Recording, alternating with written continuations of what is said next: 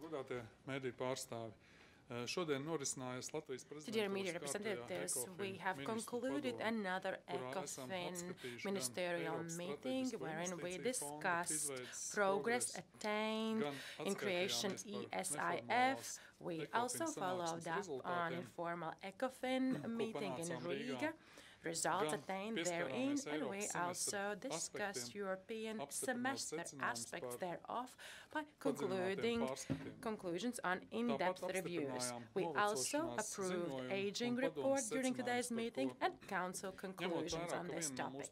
Given that one of the priorities of our presidency is investment plan for Europe, I have a positive opinion on the fact that the first negotiation stage has been brought to successful conclusion.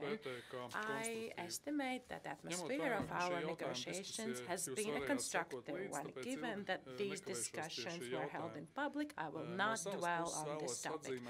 I would like to make a personal comment on this, that the mandate of the Council is constructive and flexible enough and permits the Presidency to continue negotiating with the Parliament on some complicated issues as well. I hope that in the course of subsequent few weeks we will be able to attain agreement with the Parliament. During the next stage of the negotiations, we will focus more on such topics as funding and governance of ESIF. It is paramount that the funding sources are clearly identified, and allocating funds for EU guarantees funds is predictable. Looking back at the very useful and very productive informal ECOFIN meeting in Riga, I would like to underscore the following. We had a good exchange of opinion on the implementation of structural reforms and on capital markets union.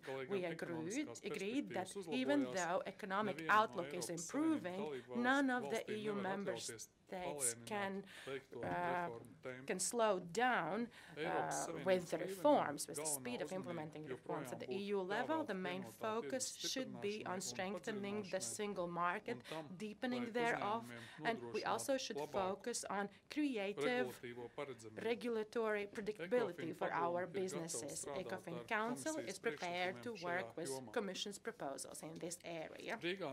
During the Riga Informal Council meeting, there was support expressed on Capital Markets Union idea.